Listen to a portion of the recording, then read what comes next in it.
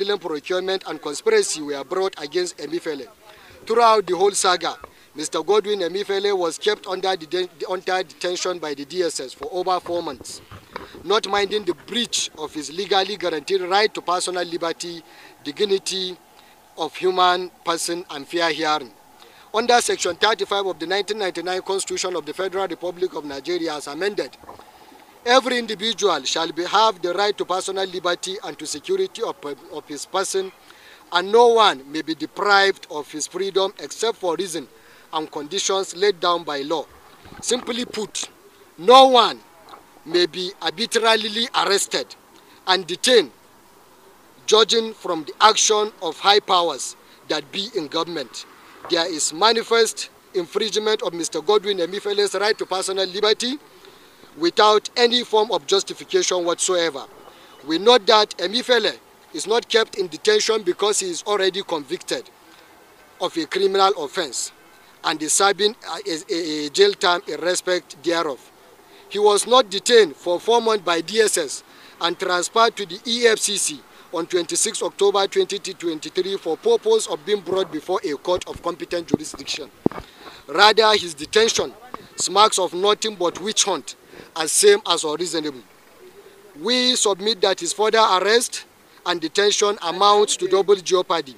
It is overzealousness on the part of EFCC and waste of government's scarce resources to subject an innocent citizen to such ordeal just to teach him a lesson. Members of the public are worried that the EFCC has allowed itself to be used as an instrument of operation rather than the anti-corruption agencies that it ought to be. Section 36 of the Constitution provided to the effect that every person who is arrested or charged with a criminal offense shall be presumed innocent until he is proved guilty. Nigeria practices the adversarial system of justice, which places upon the prosecution the onus of proving an alleged crime beyond reasonable doubt before a defendant can be convicted and sentenced to jail. Such adjudication process is supposed to start and end within a reasonable time.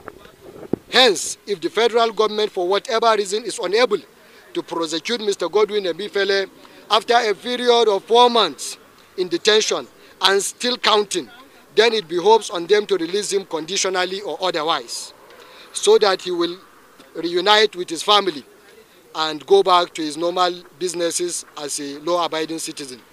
Gentlemen of the press, recall how Abdurrashid Bawa, the former EFCC chairman, was released from DSS detention after 134 days in detention. The question that Nigerians are asking are,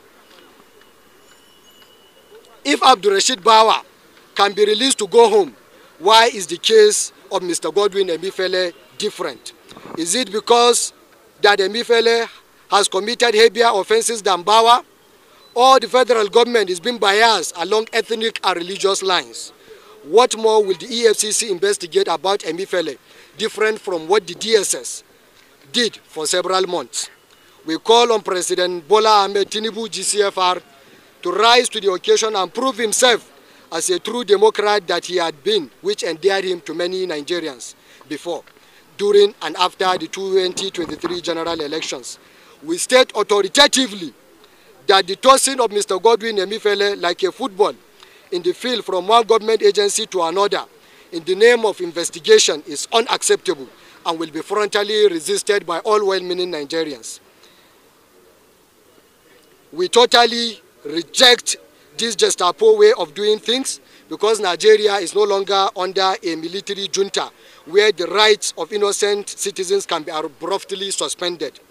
Granted that President Tinubu is doing everything possible to rid the country of corruption, and the position same on the part of economic growth and sustainable development through his renewed hope agenda. It is therefore our expectation that he will as well exercise some level of caution so that his activities will remain within the ambit of local and international human rights laws, instruments and protocols.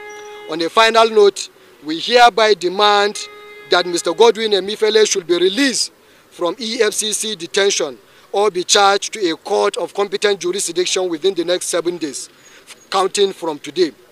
In the unlikely event that this demand is not met after the expiration of the 7 days ultimatum, then the federal government will have the overwhelming population of our coalition to contend with across the country.